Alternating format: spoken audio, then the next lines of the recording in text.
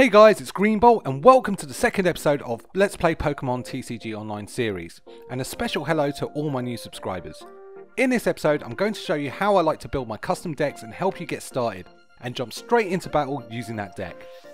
I've done a pack opening episode and I've got some EX cards and I've got some wicked Mega EX cards, so if you have a chance you should check that out. Anyways, let's not waste any time and jump straight into battle.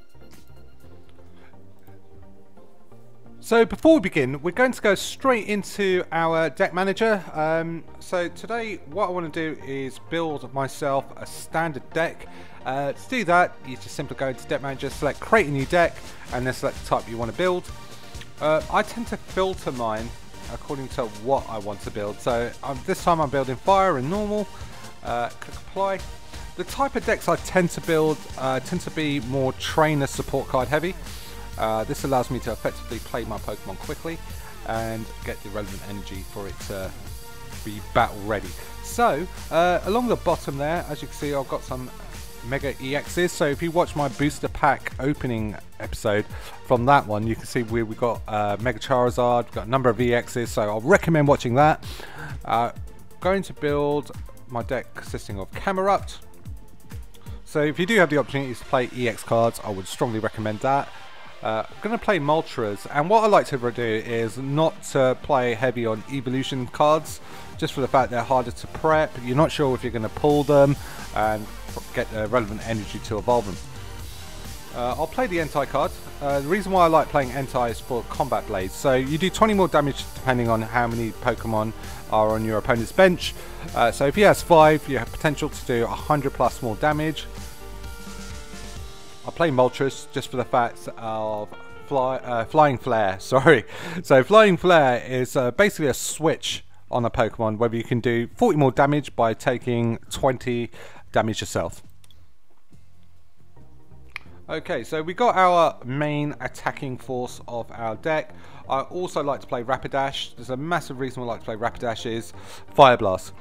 Fair enough, you're discarding a fire energy to use to deal 70 damage, but if you have special fire energy, what that generally means is that you'll discard that special fire energy only to re-return to the Pokemon in play. So Rapidash will lose a fire and regain that back.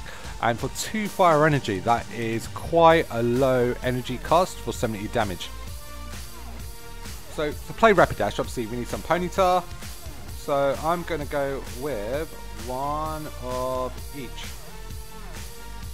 And one more. And what else can we play? We can play Arcanine. I love this new Arcanine card that we got on our first Let's Play video. And that's Scorching Breath. But in order to play that, we need to play a Growly.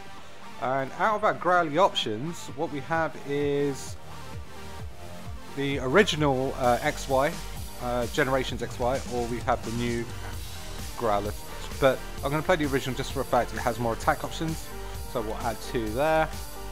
And in total that gives us 14 Pokemon that we can actually battle with.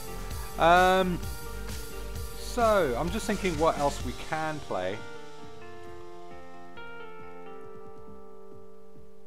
We could play another Arcanine. There, and that gives us totals of 15. I think that's good enough for our fire deck, but we probably want to include some normal types, so I like to call them energy absorbers. So I'll play a Snorlax, and hopefully I might have a Genghis-Khan here somewhere. Oh, Genghis-Khan. A Kangaskhan. Okay, so that's 17 total. Next we're going to move on to our energy. And we're going to run as many of these fire specials as we can, and then as many double energy as well. I like to run with 4 colourless double energy. It just means that you can get your attacks out a lot quicker. And then finally we can play some normal fire energy types. There we go, and we'll play 15. So that leaves us with a number of trainer cards, like half pretty much half the deck is going to consist of trainer and support cards. I always love to run Super Potion because you can stack those and deal, well, heal considerable damage. Let's see what Brock's Grit is. Shuffle 6 in any combination of your Pokemon and basic energy cards from your discard pile into your deck. We are going to be discarding a lot of support cards as we play them. I always run with Giovanni's Scheme, just for the fact it's kind of once again a switched supporter card. So you'll be able to either draw 5 cards if you don't have any cards in your hand, or during your turn apply 20 more damage to your Pokemon, so it does increase the damage output.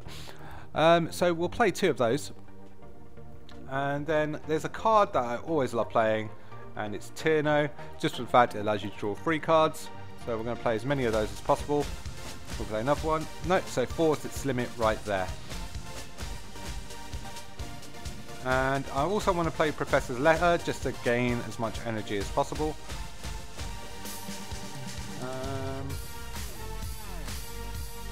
And I'll always run Great Balls just to see if I can pull the Pokemon I need.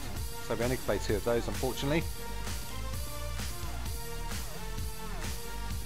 And Level Balls just to get Ponyta into play.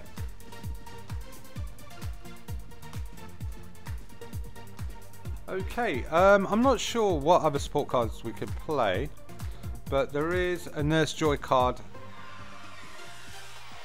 There we go.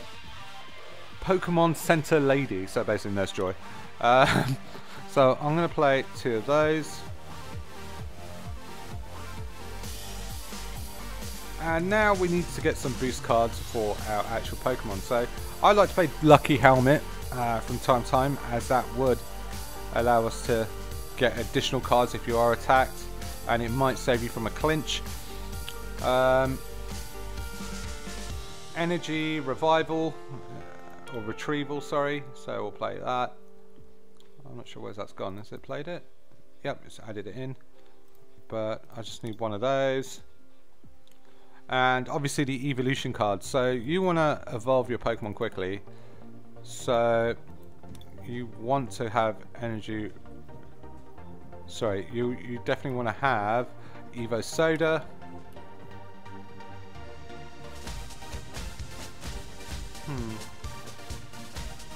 I'm trying to see what else we can play. Scorchers is great, but because we don't have a lot of fire energy, we're not really going to be sacrificing fire energy just to gain more cards. Okay. Okay, we're definitely playing that Bridget card because we definitely have an EX.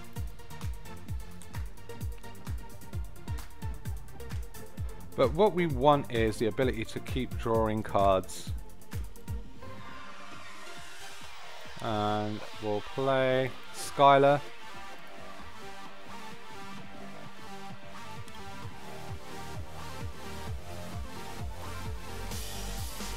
Shauna.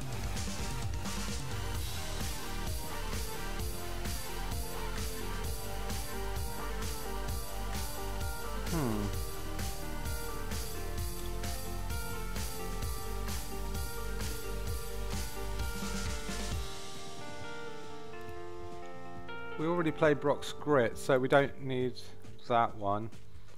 I'm just struggling to find what would be suitable for this deck. What's this fairy drop? No, we don't want to do that.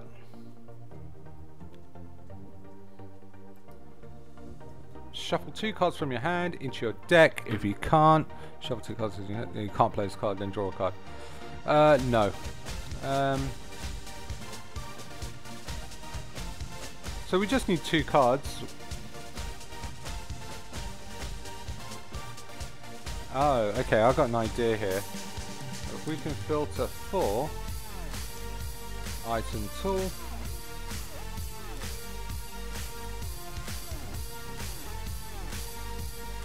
Okay, so what I want to do then is I want to play VS Seeker and put a support card from your discard pile into your hand. Not really, no.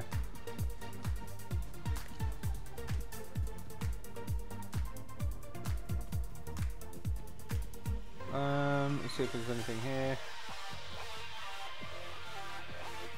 Nope, nope. So actually, let's get some EXP share so we can actually save some of the energy if we do get hit or knocked out. And that gives us 60 cards, so that's pretty much done. I would recommend you test your deck before you take it into battles. Sometimes it doesn't really play out, even though you thought about it.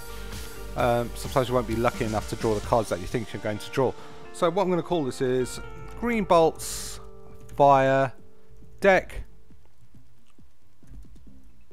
ST.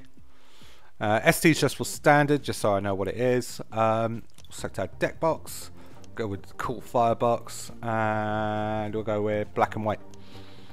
So we'll save that, and our new deck is ready to go. And what we'll do is we'll go straight into versus. Select our standard deck. Ooh. There we go, and just hit play. So I did do a recording of us playing since the last Let's Play series, and what happened was I forgot my PC had a bit of an issue and it corrupted the what do you call it, the recording, and I wasn't able to save that in any sort of way. So this will be our episode 2. So we're looking for an opponent, and we'll see who it is, and we'll jump straight into battle. I'm hoping straight off the bat we get to play that Camerupt card, and we'll get someone called Bluefire who's actually running a fighting fire type deck. So it'll be interesting to see how he plays that.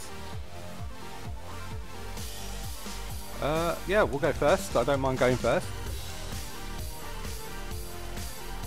And straight off the bat we do have Ponytail. That's not a bad hand at all.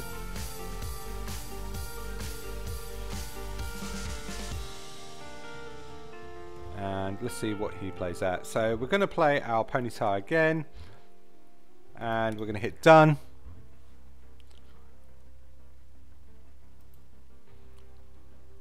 And so I'm thinking, I haven't played against much fighting types, so I'm not sure what his strategy will be. But straight off the bat, he does have that Charizard EX card. Wow, I think we're going to be in a bit of trouble here. But, however, we shouldn't give up. We'll play Tierno. Let's see if we can get our EX to the bench. We will play that, and we'll play Live Coal on Ponyta,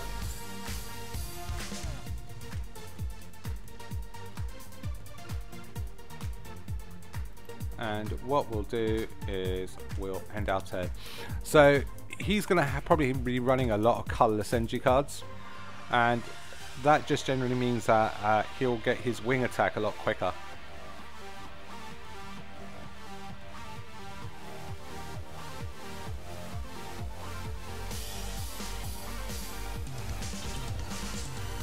Oh, and straight away he's only played the one fighting energy.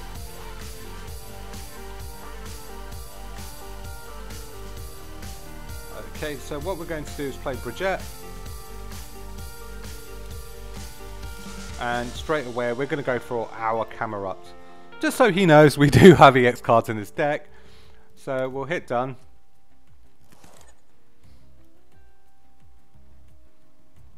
And what we'll do is we'll play double colourless energy on our Camerupt, and only when we get Rapidash we'll play our second fire energy onto him.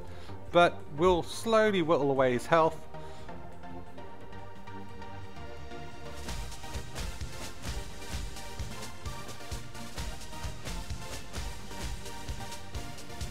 But our biggest problem will be actually his Regice, only because of the Resistance Blizzard. Resistance Blizzard is a bit of a nightmare to deal with, especially if you've got a deck loaded with the EX cards. Nothing's more frustrating than not being able to deal damage, especially if your deck's just full of EX cards. Okay, so it's be interesting to see what he does. He's just drawn out 2 fighting energies, and he's calling more Pokemon onto his bench. Let's see what he's played. He's played a Regirock. Yeah, so he's actually geared up to defend against EX Pokemon. But we luckily have a slightly more clever deck than just running EXs. So we got Camerupt up to speed. But in order to take out his Camerupt, we will definitely need a boost in attack. So we'll need to play Camerupt after we,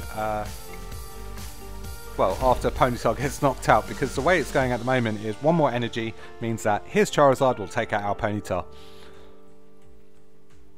And he's got the Charizard Spirit Link, which means he does have the Mega Charizard card, and it's unfortunate for us. Okay. And I don't want to play any more Ponyta. It's going to be very difficult for us to actually win this battle.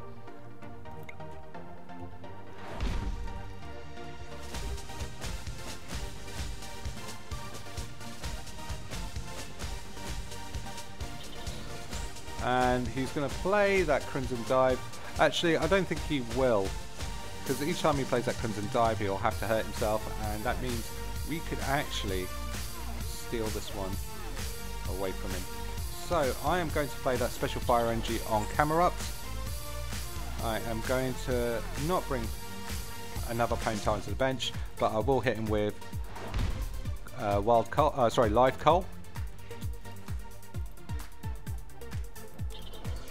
And he's loading it up with much damage as possible. And he's taken additional damage.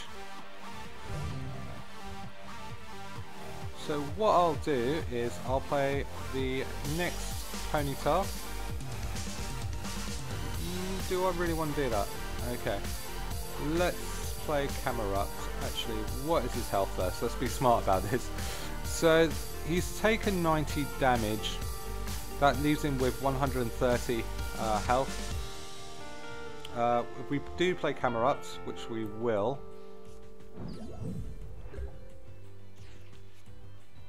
play the Tierno card. We've got another special energy card that we can play on Camerupt. Play the Genghis Khan card. Maybe put another Ponytail to the bench at this moment just to fill it out a bit. We have some levables, so we probably can get a Rapidash.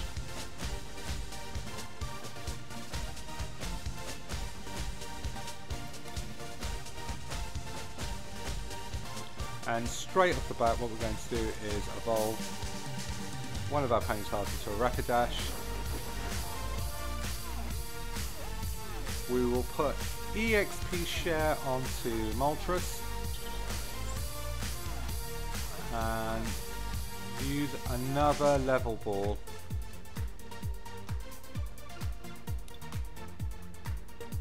to get Fire Blast. Okay, so the strategy here is to get Fire Blast onto our Rapidashes very quickly, but also draw those special energy cards.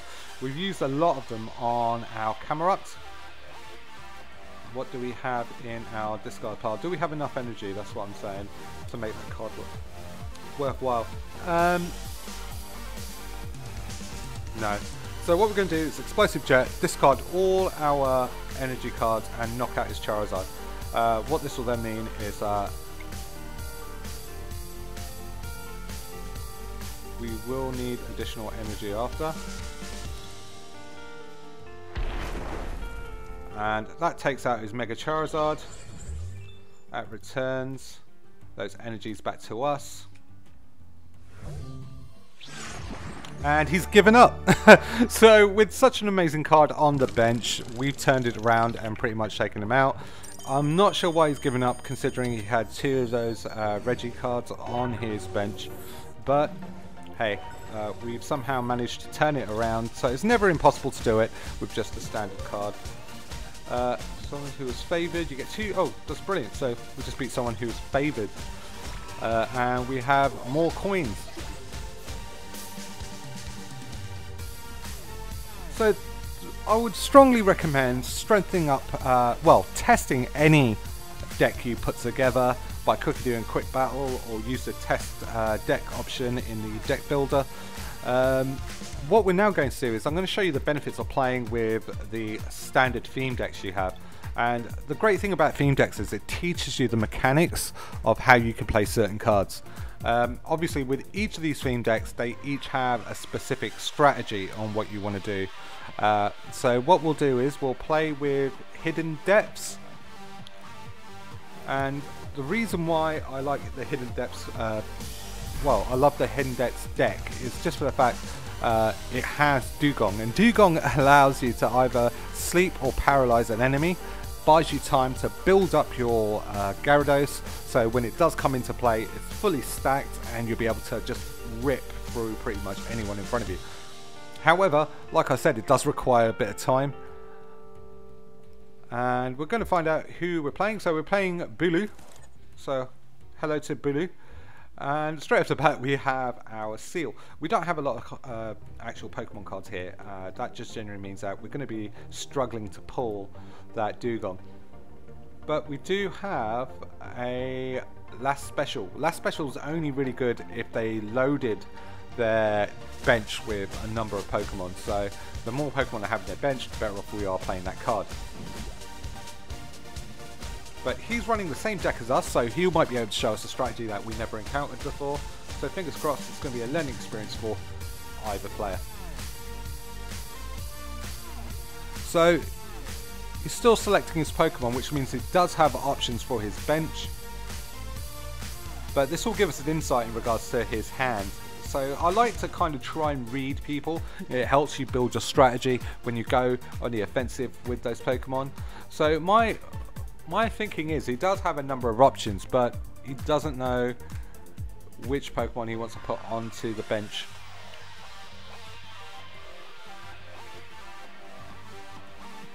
Okay. Still waiting, Bulu. So I have no basic Pokemon. He's decided not to play any Pokemon. However, because he's taken a while to think that through, I kind of guessed he does have Pokemon in his bench, but not playing them. I'm not sure why he hasn't done that. Hey, but he's probably just being cautious. So his opening gambit was Magikarp. Unfortunately, it's not really a great card to have. That Epic Splash attack it uses, which is this one here, means that he has to flip 2 coins and both have to be heads in order to get that 30 damage in. However, Magikarp is not renowned for his base form. It's its more powerful form that we need to be worried about, and that's Gyarados.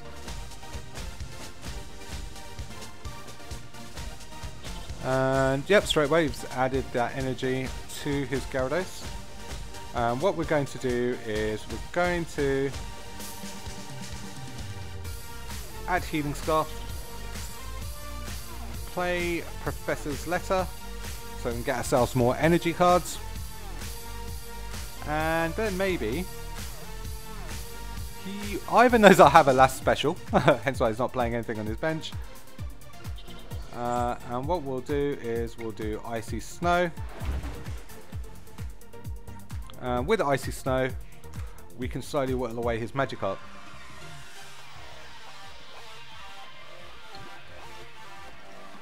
Oh, and he's managed to land that Epic Splash. So that's perfectly fine. We can play another energy card onto Seal to recover him. We're not short of any energy cards anytime soon. And then we can just play Icy Snow.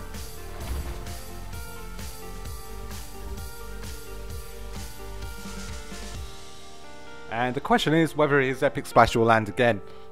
If so, he's the most luckiest man I've ever met. And he's super duper lucky.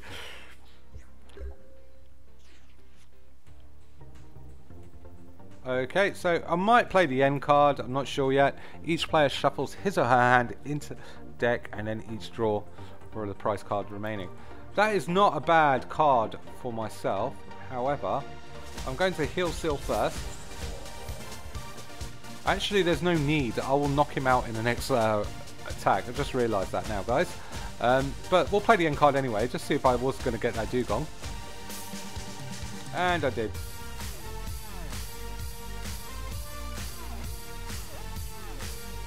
Play the dugong. And play the Doduo. And hit him with Freezing Breath.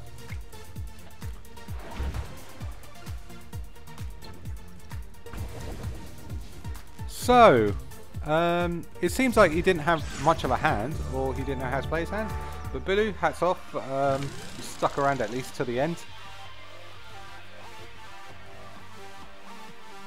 Oh, we got 375 coins. That's actually quite a massive boost.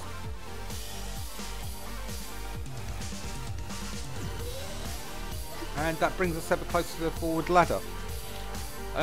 What we'll now do, guys, is we're going to have one more battle, and this will be the final battle.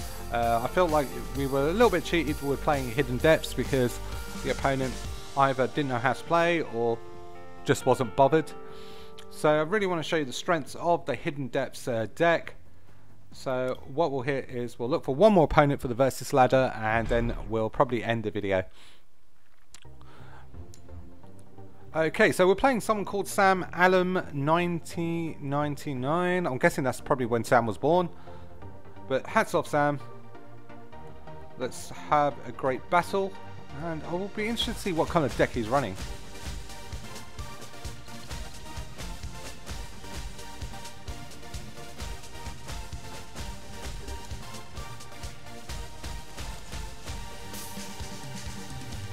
Oh great, so straight off the bat we have Magikarp and Gyarados with 3 energy cards. So we're going to start off with Magikarp. And we're just going to build up for Berserker Splash. And we'll play our Goldeen and our second Magikarp. And hit done. So he's got a Mental Might deck and he's starting off with a Routes. And a bit surprised he's not trying to load his bench. And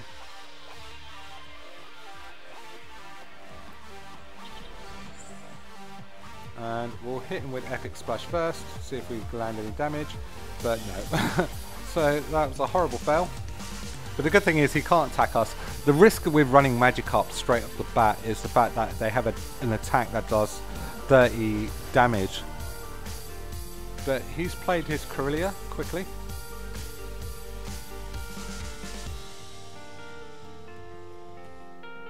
Oh, we might be in trouble here with Double Slap. That's fine. If he did the Double Slap, then I'd be slightly annoyed. But it never happened, so let's play our Skylar cards, find out what we can actually play.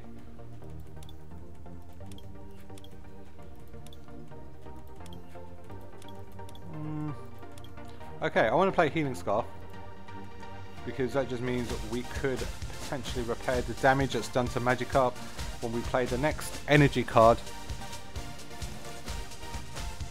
So we'll play Healing Scarf and then we'll evolve that Magikarp into a Gyarados. And then what we're going to do is play another Water Energy.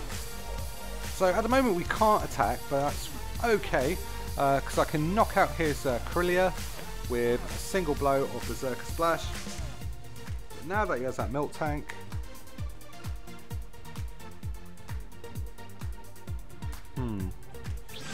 oh, and he's handed victory over to us.